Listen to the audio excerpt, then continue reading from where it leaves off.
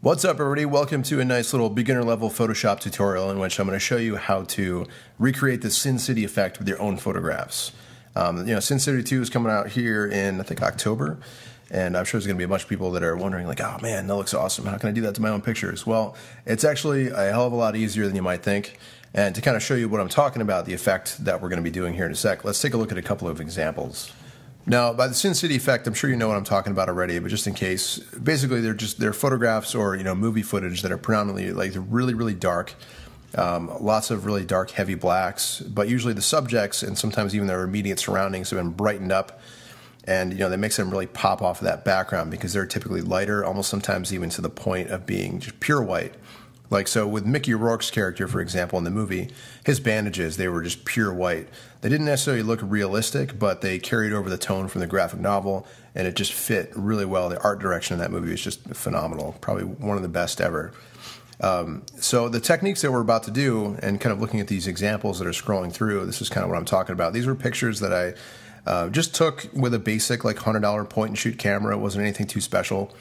And as long as the photos are clear, bright, and actually focused, which is probably the most important thing, you can actually create these effects very easily in Photoshop, and it's not anything too advanced. The tutorial we're about to do here, I'm going to be using Photoshop CS6, which is the newest version. But the good thing about this, because it is kind of a beginner tutorial, we're not going to be getting into anything that's too advanced. And Photoshop, by nature, even though new versions keep coming out, the way the program operates and the layout and everything, it really doesn't change too much. So even if you're on an older version of Photoshop, even back through probably CS2, you should be able to pick up on what we're doing and follow along. So let's get into the tutorial. I've got my Photoshop here at CS6 open. Let's go into, you can see my layout here. Yours may look a little bit different, but essentially it's pretty much the same. I've got my toolbar over here on the left, my layers panel over here on the right. And this tutorial, again, is going to be just for beginners. It's pretty simple. I'm going to start just by opening up one of the original photos from actually one of the examples that I just had in the video a second ago. And I've got that picture right here on my desktop. And I'm just going to drag this into Photoshop and open it up. And now I'm going to switch into full screen mode by hitting F. There we go. I usually like to work in full screen mode like this because I think seeing the wallpaper in the background is a little bit distracting.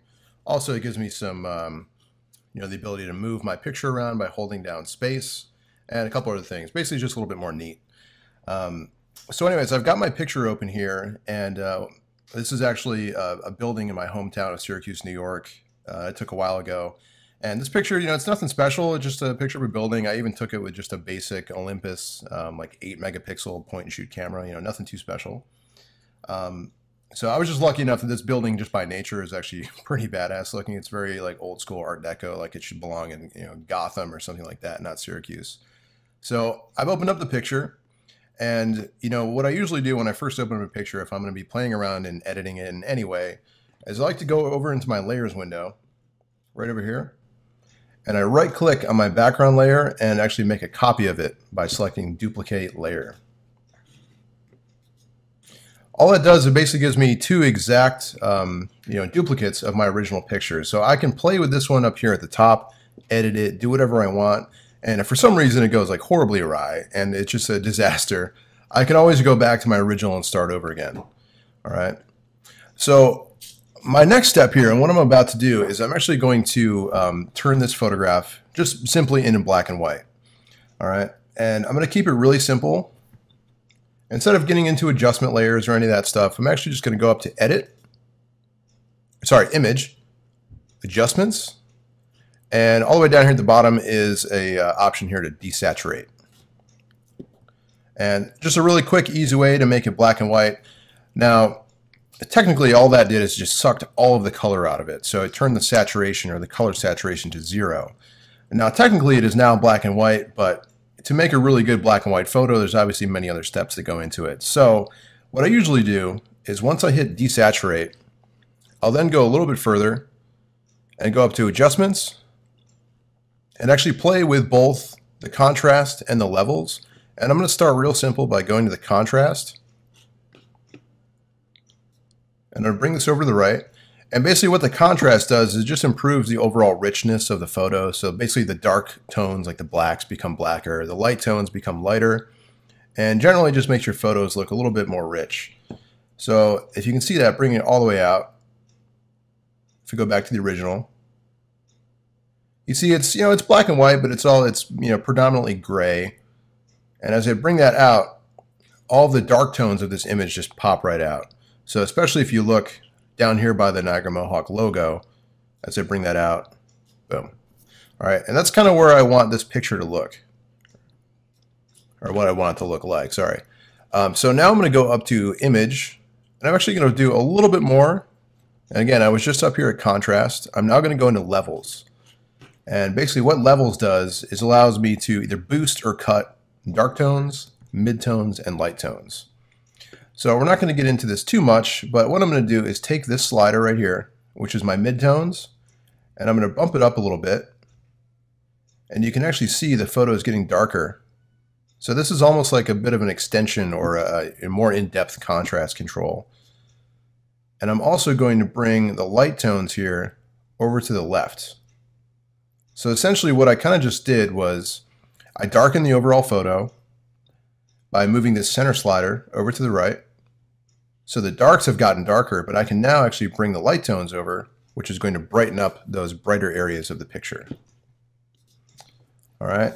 So that's just a really quick and easy way to make a pretty decent looking black and white photo. Again, it's just a couple of basic steps. Obviously you can get a little bit crazier with it, but just to get a good simple one, those couple of steps will get you there. So just a couple of things about, before you even get into Photoshop with these pictures, it's important. Again, this is a very easy thing to do. You can do it with just about, any photograph. You do want to put a little bit of thought into the actual picture beforehand. And at the very least, you definitely want to make sure that the picture itself is actually pretty crisp and in focus. That's really, really important.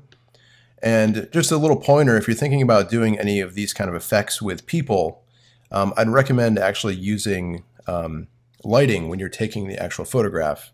You want to actually light people in a dramatic way so that they're, certain aspects of their body are brighter than others. And you saw that in the examples in the beginning of the video. And honestly, just a cheap, easy way to do that is to, here, I'll put a picture up, just literally go buy one of those, or maybe you have one already, is one of those really cheap pole lamps that you can get at like IKEA or Target, the ones that have like the 3 lights on them. Make sure it's got some, decent soft light or soft white light bulbs in it. And then I would recommend actually putting something over them to diffuse the light a little bit, like maybe a little bit of silk, or if you're in a pinch, something like parchment paper, or even wax paper. Just be careful because it can actually melt. So great way to do it. And again, I'll put the example up here. A lot of the lighting you can actually do in Photoshop, but it makes your life a lot easier if you actually do that lighting ahead of time while you're actually taking the picture. All right.